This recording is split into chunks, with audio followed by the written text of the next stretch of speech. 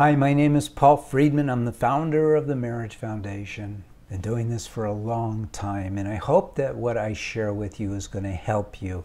Our approach to marriage at the Marriage Foundation is very different from virtually everyone else.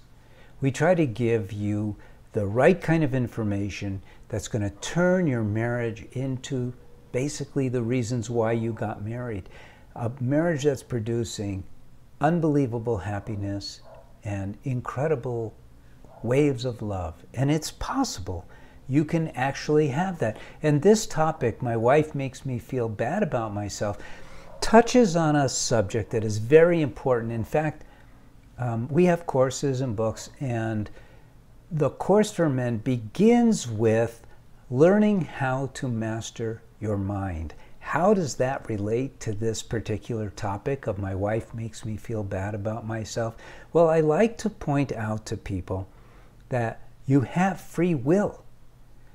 How you respond internally in your mind, how you react internally is 100% up to you. Now, we've never been taught this in school. Nowhere do we learn about this. And so it doesn't occur to us that how we think, how we feel, how we react to things is a free will decision. We don't think that, but it is. Think about it and you will see. Free will is free will. You can't have partial free will. Now, it doesn't mean that you can just exercise it now, because it's a muscle and it's been atrophying, because you've been using your free will to decide between chocolate and vanilla, basically, figuratively, obviously. And so I point this out not as criticism, because it's not our fault. We learned what we learned. But so you have a new door to walk through, a door of opportunity.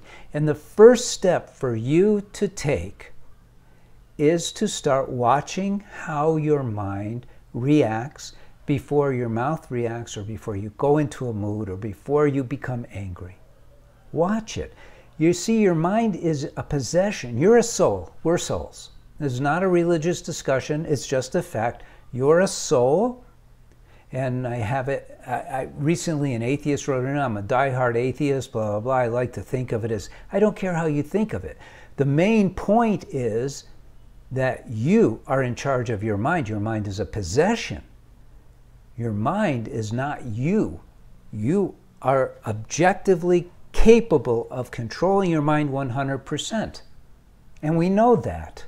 We know that. There are people who can control the flow of their blood, their heartbeat. So you have these controls, but we're not taught to use them. So now let's skip a little bit ahead. Know that that's the big picture here, is that you have to learn how to control that. But there's something much more important going on here. Much more important. And that is that because your wife makes you feel bad about yourself, it basically means that your marriage is not happy. It's not fulfilling. And just pointing out this one thing, oh, my wife makes me feel bad about myself, isn't going to help you.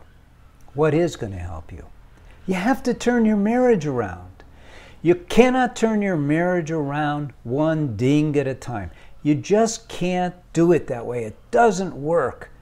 And Western therapists, you know, the traditional marriage counseling, that's what they do. It doesn't work.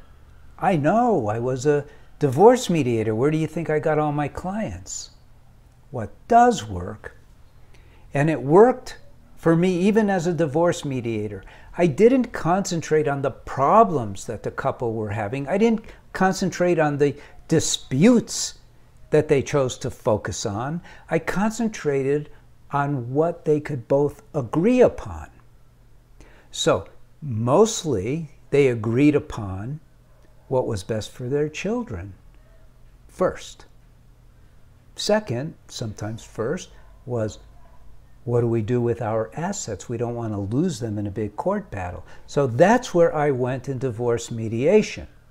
So I used that same premise for helping couples in their marriage. helping individuals.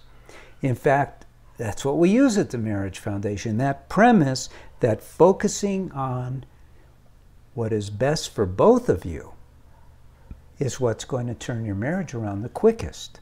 So, we ask the question, why did you get married? Well, the answer is, you got married in order to be happy. You got married in order to have a life that produced more happiness every single day of your lives.